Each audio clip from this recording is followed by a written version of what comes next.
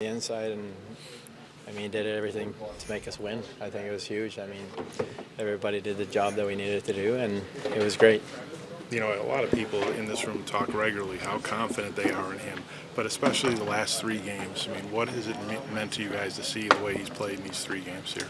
Hoopy? Yeah, it's awesome. I mean, last time I was here, he was a different goalie. I mean, now when I came back and I see him, it's just his confidence level is so high, and he's just matured so much in his game. It's awesome to see. Like, he's really a guy you can rely on, and you know, like at the end of the day, he's going to make those big saves for us. On the goal, did you actually see it go in? I mean, there's a lot of traffic, but you picked the corner in that one.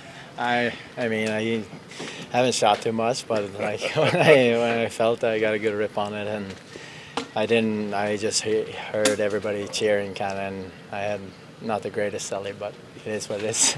It looked like you put everything you had into that shot. Looked like you were just trying to bomb away. Yeah, I tried to. You know, like, I mean, if I'm going to put something on net, I tried to put everything I got into it. So it was really nice for me to get in. But the most important thing is that we got the win tonight.